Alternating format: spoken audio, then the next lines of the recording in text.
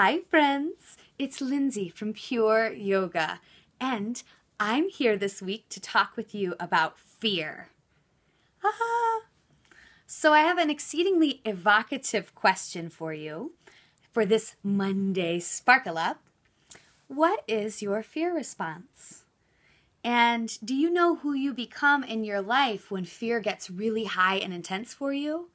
And how do you begin to dissolve that response and replace it with one that is more in support of what you're wanting to create in your life? Well, that's precisely what we're going to talk about today.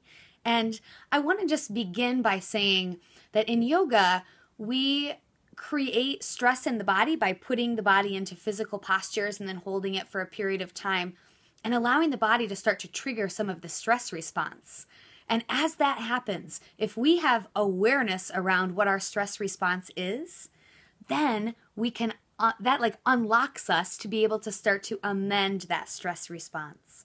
And so I'd like to suggest that we take a very similar approach today in thinking about something that would typically scare you. So maybe it's public speaking, or maybe it's receiving criticism, judgment, or feedback from somebody. Maybe it's asking for a promotion, but just put yourself into a place where you begin to think about something that scares you, and then just notice your response. Do you instantly want to bail or run? Do you kind of internalize that and start to beat yourself up? What happens for you when fear becomes real in your life? And as you notice what happens, you can then decide, is that how I want to be responding to fear for the rest of my days on this planet? Because I think there's a better way. Unless you're using fear as a catalyst for action, I think there is a better way to manage fear in your life. So I want to talk about a few acronyms that I've become aware of for the word fear that have been really helpful to me. The first one I ever heard was FEAR, false evidence appearing real. And that helped me. I thought, okay, yeah, maybe my fear is unfounded. Maybe it's false evidence and it appears real and that I have the opportunity to look at it differently.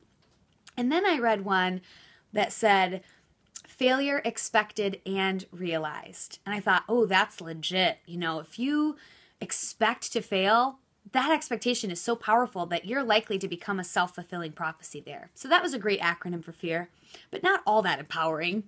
Then I heard Zig Ziglar's, and he says you can either forget everything and run, or face everything and rise. And I just loved that acronym. So that's really the one we're going to roll with in this episode. I would encourage you to use that acronym to empower yourself as fear comes up for you.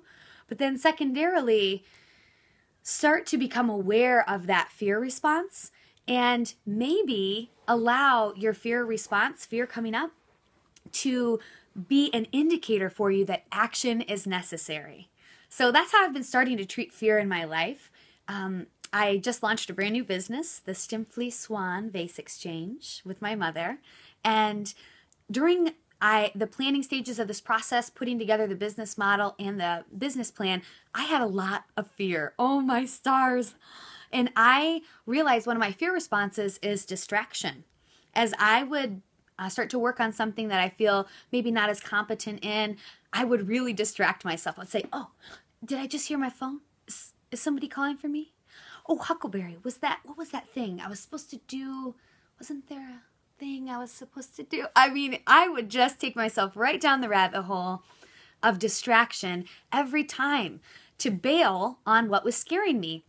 The problem is it was keeping me really small, and I was not going to live that way anymore. So I started to think about this idea of fear coming up, and I said, I am just going to let that be a flag for me that action is needed. I'm just going to let fear exist simply as an indicator. Action needed here. If you're feeling fear, action needed here. Oh, that's perfect. I just thought of that. But that's really how I began to think about it.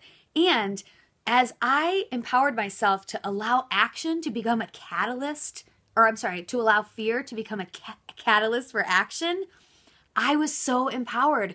And I started taking small, tiny little baby steps in the face of my fear.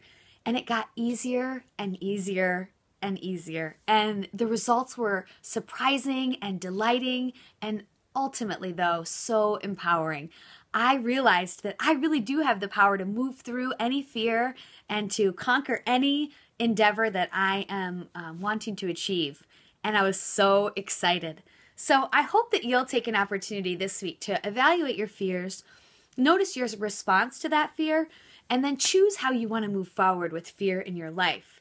And I hope that it will help you to not play small and shrink away from that which scares us, but really to champion our life experience and move toward that fear and play on a bigger and bigger scale every day. And I can't wait to hear all about it. So share with me in the comment section below, and I can't wait to see you next week. Thank you so much for being here.